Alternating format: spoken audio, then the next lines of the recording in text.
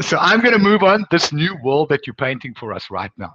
Right? Because Yes. you talked about containers. I live in Cape Town, so the only reference I have to a container is when the boat docks at the harbor and there's 400 containers and you have to offload that.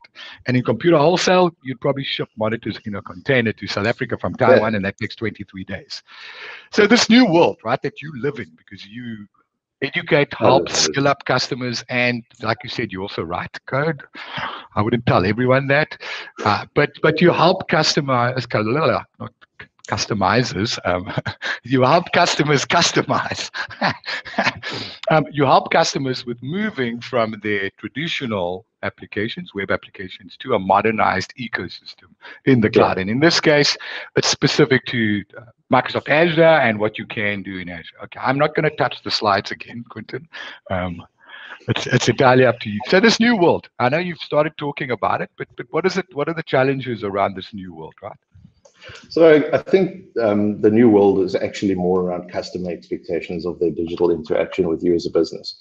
So they're looking for fast, fluid, and reliable experiences. Reliability is probably one of their top KPIs for you as a business. So they want a fast, reliable. They're looking for functionalities, new functionalities consistently, and engaging in and innovative functionalities that they're looking for, and intelligent customization. And that comes back to this innovation. So you constantly need to be innovating. And to do that, you basically need to solve three big problems, right? You first need to make sure that you use an open and scalable platform.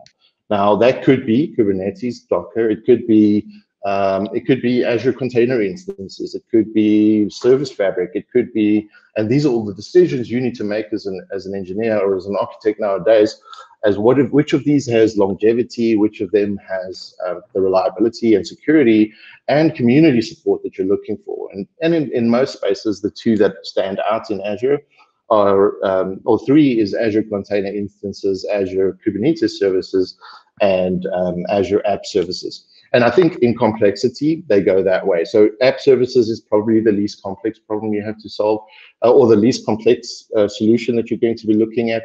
And that's typically where you're going to replace an IIS type application.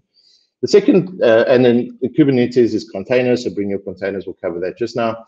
And then you have your cross-platform experiences, and that's having reactive front ends that can scale to mobile or to a browser, or even having a mobile application in Xamarin, but that needs to look consistent with your website.